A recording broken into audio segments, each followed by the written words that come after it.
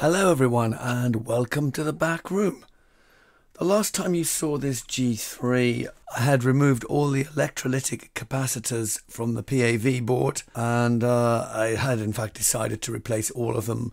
Many were marginal, one or two were okay I think, but it seemed to make sense to replace all of them. However, I only had about half of them in stock, and so I ended the video while I waited for the rest. I have those now. But as well as the PAV board here, if you remember back to the first video, there are 4 boards inside the G3. There's the logic board, there is the down converter board, which is this. It is attached to the logic board via a pin here and this connector. And when you remove both together from the computer, you separate them at that point. As you can see, there are a number of electrolytics on this board, so I'll be testing these in a moment. And there is also this neck board here, and the neck board also has some electrolytic capacitors. You might just be able to see those. I can see a couple here. There's 3. I think there might be about 5 or 6 in here, as well as some tantalums and other things. So really, I need to get this metal shroud off the neck board, detach the various cables, and actually have a look at these electrolytic capacitors. If I'm going to replace the capacitors here, then I might as well do it everywhere else that it needs to be done too, before I undertake the task of putting this machine back together. So follow along with me while I take this thing apart. Now, to begin with, there are 4 metal tags. And by the way, you can hear my voice is still hasn't returned. This is 5 weeks now, like this. Hopefully, as I go through the filming of this second installment of the G3, my voice will recover. If not, I'm afraid you've just got to put up with it, which is a bit annoying because listening to this is not the most fun. But never mind. So you simply lift up these metal tabs, and then with some careful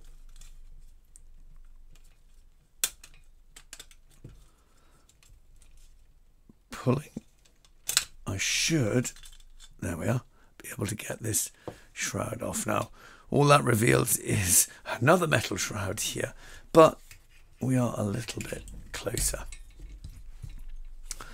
I think at this stage we'll try and get as many of these cables disconnected as possible. That might give us slightly better access.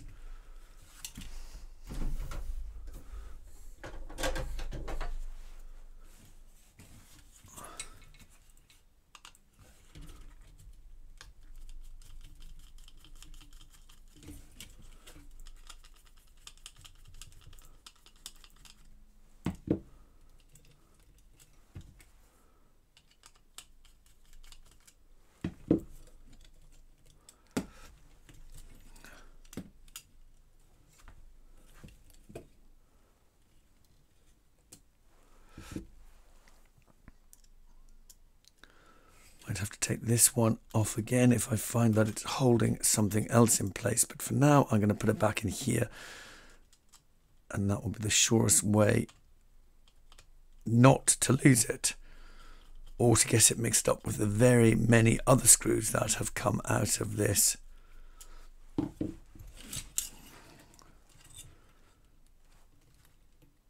Okay, what looks like. Now, does that have a catch, or does it simply pull out? I think it pulls out.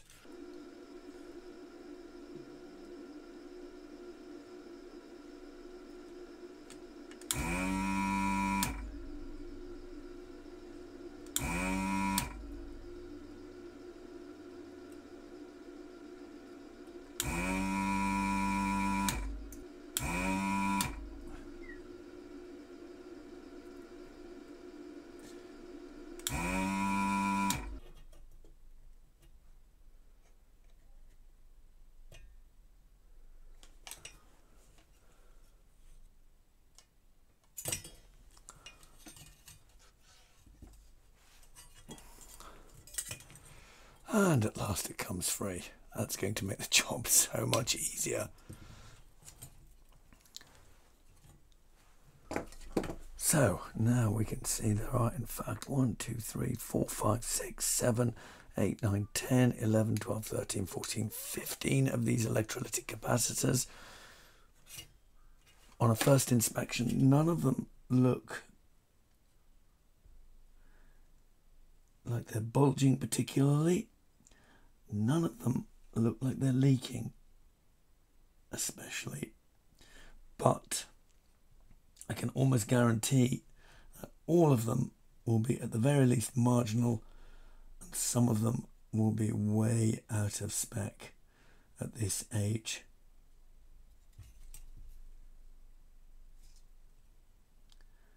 And really the only thing to do is to remove them and replace them.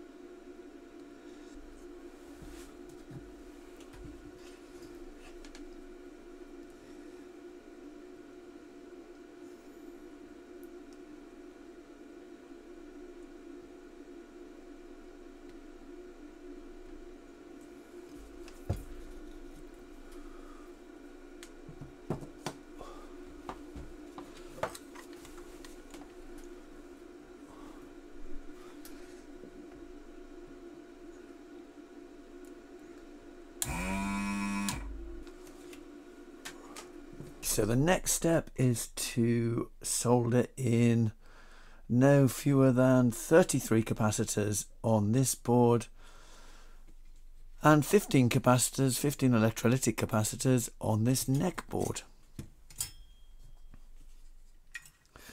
I have the first one in place here. It is a 220 microfarad, 63 volts.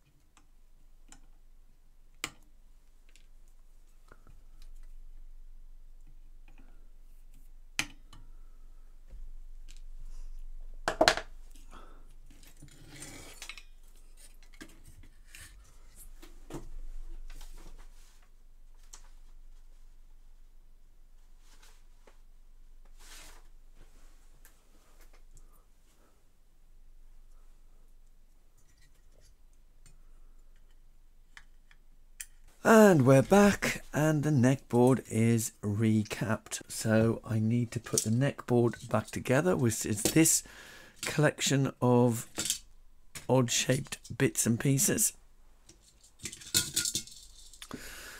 So I need to put that back together. I need to connect up some cables with the neck board, and then I need to put the machine back together, and at that point it will be time to switch on. So let's get started with that.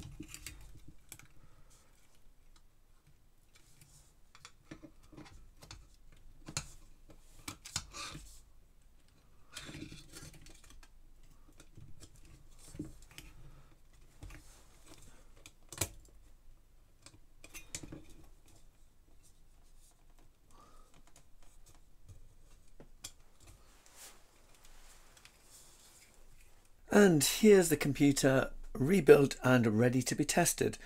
Now, I didn't show it being rebuilt because it really is the opposite of taking it apart. If you want to see how that is done, have a look at the previous video. You'll find the link below, and that will show you me taking this machine apart. And as I said, rebuilding it is the exact opposite of that. Of course, what I did show was the neck board, or what Apple calls the video board, being rebuilt. That one is a little bit tricky, so that is worth seeing. But now I have this machine plugged in. I haven't actually switched it on at the outlet yet. I thought I would save the whole thing for the video. Now it's either going to work or it isn't. If it doesn't work, then yes, okay, it's the flyback and we simply have no power, and I'll have to find another flyback or a scrap machine that I can take the PAV board from and rebuild it that way. Or this machine becomes a parts machine for some other G3 in need of something else. If it does work, then 49 capacitors later, it will have been worth the wait. So let's give it a try. I'll switch it on at the outlet.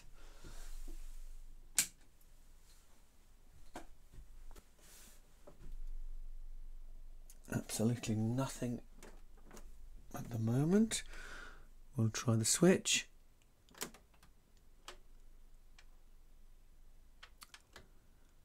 Absolutely nothing.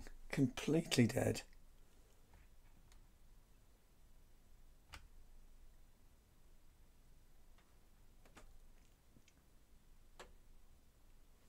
Well, I can't pretend it isn't a disappointment, but the G3 is a relatively complicated beast, and recapping it is just one way to find that you haven't yet located whatever is keeping the machine from booting.